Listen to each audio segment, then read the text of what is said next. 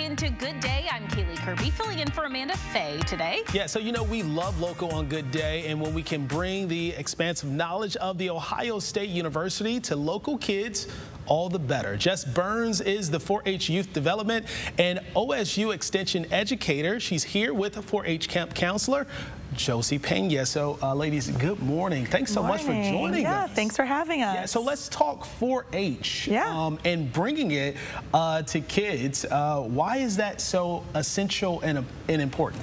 So in 4-H, we learn life skills. We're building tomorrow's leaders today, and we know that we need that.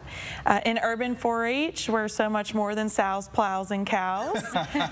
We do robotics, we do sewing, woodworking, we do it all.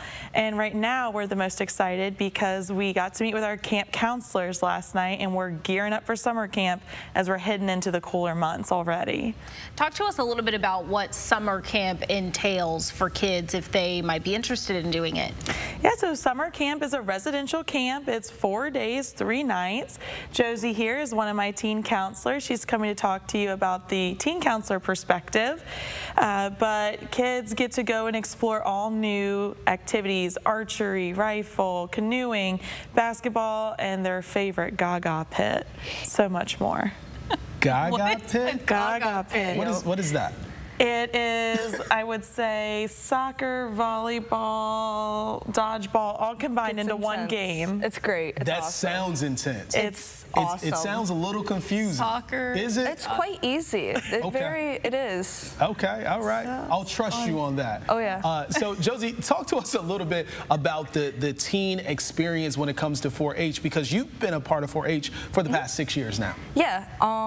So we go through a lot, and depending on how active you are in 4-H, depending on what you do, depends on how much you actually learn. And so I'm quite active in it between junior fair board and teen counseling and being just in 4-H in general.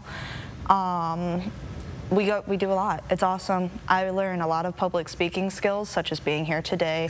I also go through just everything. Sorry. Yeah, love that. But so let's talk a little bit about the outdoor aspect of 4-H, because that's a big part of 4-H. So what have you learned over the past 6 years? Because I was talking to you earlier, you said you didn't grow up on a farm. No, I did not. I actually lease out my horse. So I didn't grow up riding horses. I didn't grow up doing woodworking, but throughout 4-H, I've done woodworking projects, and I know now how to make my horse jumps.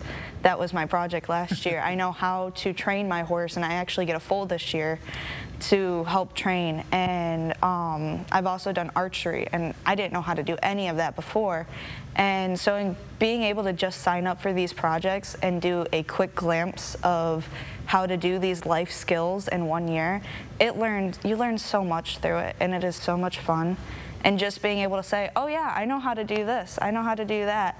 The simple stuff, it's so easy and it's so much fun. It's great learning experiences. Some skills that you probably, I'm sure, never thought you would ever need being a city kid. But both of you mentioned that you really learn life skills, hands-on skills, and you guys have youth development for these kids if they come. Either one of you can talk a little bit about that development.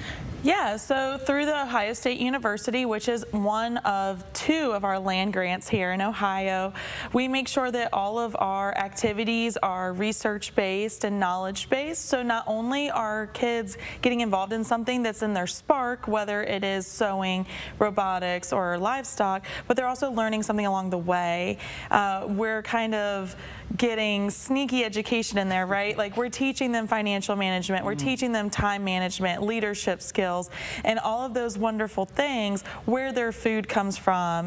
We're partnering with a wonderful downtown, the Youth Urban Farm, and we're teaching them how to grow their food, how to process their food, and how what goes into it. So we're across the lifespan from start to finish, and those skills kids can take from their activities all the way into their adulthood, and hopefully find a spark in a career path or in their community. Yeah, so I was going to ask that. How do you think this is going to benefit them long term? Because Josie, you were saying right now it's a community because everyone knows each other. You guys have a good time, and that's good in your youth as a teenager. But just as these young teens look to grow up, and they're going to be the movers and shakers in our community, how is 4-H going to help them in the future? So you guys actually had the privilege to interview one of my recent graduates, Hannah, and through 4-H she found photography and animal husbandry, and now she's in college doing a livestock degree and some photography on the side. So she kind of found her passion, and she's been able to turn it into her degree and her course of work.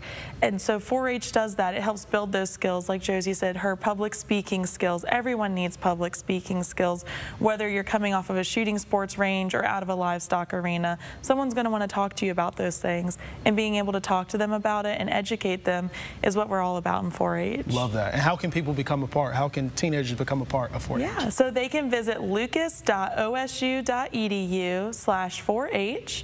We're also on Facebook, so you can look us up, Ohio State Extension, Lucas County 4-H. We would love for you to get involved. Our teen counselor applications are currently live.